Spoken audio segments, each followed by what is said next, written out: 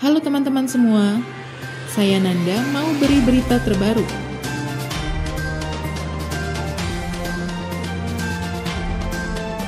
Tempat rehabilitasi khusus untuk wadah disabilitas di Makassar.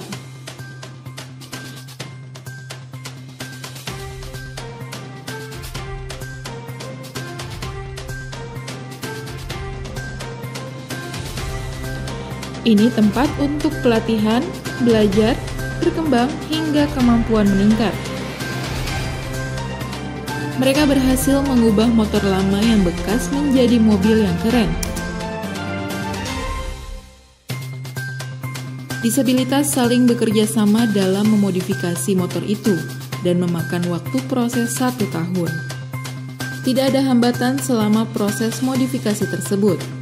Mobil ini dinamakan DF Cafe, Disabilitas Fisik Cafe, sebab mobil ini digunakan untuk berjualan makan dan minuman.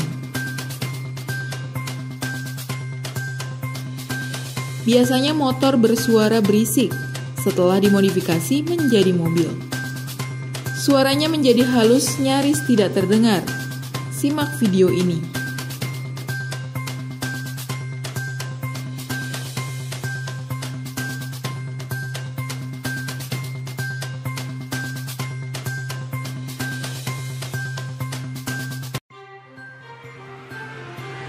Mobil yang bagus.